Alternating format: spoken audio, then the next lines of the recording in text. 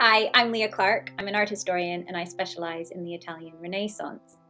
And like many of us, I've been spending much more time in my home during COVID-19 lockdowns.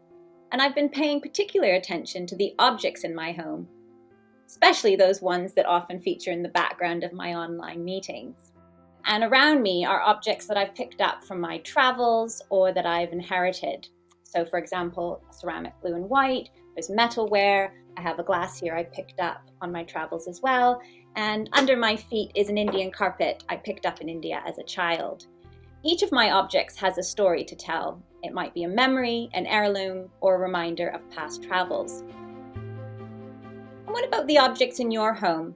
The items we put on display are often a reflection of how we want to be seen, and for centuries people have decorated their homes with objects from around the world, which tell fascinating stories, but also sometimes troubling stories.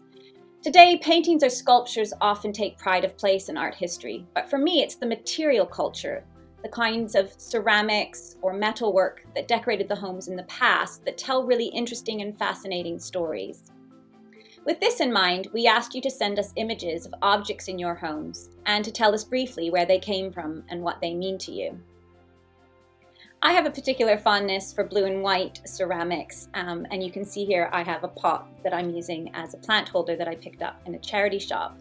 In the Renaissance, Europeans absolutely loved Chinese blue and white porcelain, and they used it in different ways. So sometimes it was just used for display, other times they may have used it to hold spices, and in some cases blue and white ceramics were also used as plant holders.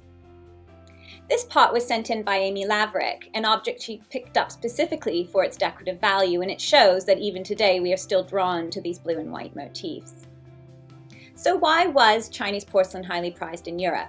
Well, it was partly because no one knew actually how it was made. Some thought it was magical, speculated as a precious stone or a marvelous liquid that solidified underground. And so in Europe, there was a constant attempt to try to make it.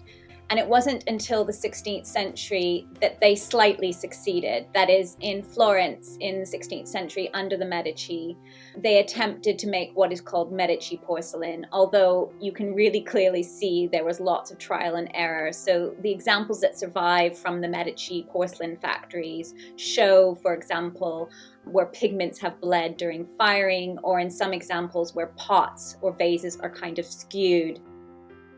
If we look at paintings of the time of domestic interiors, we can get a better idea of the types of objects that were on display in Italian Renaissance homes. So take, for example, this fresco by the Florentine artist Ghirlandaio, which was painted in 1480 in the Church of Ogni Santi, or All Saints, in Florence. In some ways, this painting is an illustration of a quintessential Renaissance study with an emphasis on learning and the classical architecture, a kind of reference to classical antiquity. But when we look more closely at the image, another story begins to be told. We see objects from around the world. So for example, glass vases, we see albarelli or drug jars, ceramics, we see a carpet, probably a Turkish carpet. And this points to an international luxury trade that stretched from China through Persia and across the Mediterranean. When Ghirlandaio painted this painting in 1480, it is a significant moment in time.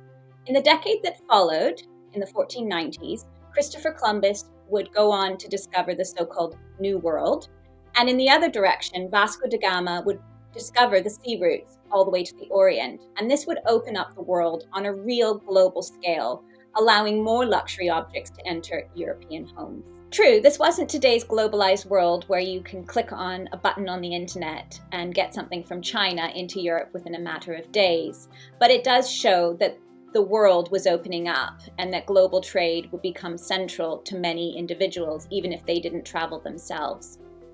Take, for example, the two drug jars or albarelli on the shelf above St. Jerome.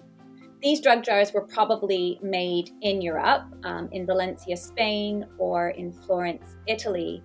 But what they show is an incorporation of designs from ceramics that are being imported into Europe. So, for example, blue and white Chinese motifs become incorporated into local production. On the top shelf, you can see some glass vessels. And when we think of glass production today, we often think of Murano in Venice. And for example, Nadia sent in this Venetian glass lamp that again hints at the history of glassmaking in the region. So glass is a really interesting example of how technology is transferred around the making of certain materials.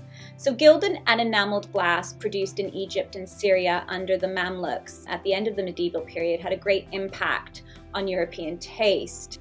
It wasn't until the 14th century that enameled glass was produced in Venice. Historically, it was a technique developed by Islamic glassblowers and imported into Venice, possibly via Byzantium. But by the 15th century, it becomes something that is really associated with Venetian manufacture. And what's interesting is by the 16th century, we see Venetians manufacturing mosque lamps being imported back into Syria. So you see this real technological transfer over time. Another common item we find in Renaissance homes are incense burners, something that we still use today, and we can see this lovely example that was sent in from Anita. This is our incense burner. It was my grandfather's.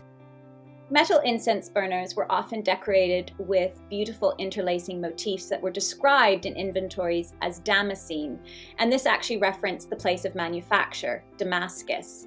Once again, though, we see the import of these items into Venice, and soon Venetian craftsmen learn this technique. And so in some cases, we actually don't know if these items were made in Venice or in Syria. Renaissance artists also found these objects particularly fascinating, and we start to see in the late 15th century and into the 16th century things like Chinese porcelain appearing in paintings of the time. You might want to take a closer look at some of the objects in your home and think about the stories and the journeys that they tell, but also the cross-cultural interactions that have long shaped the world.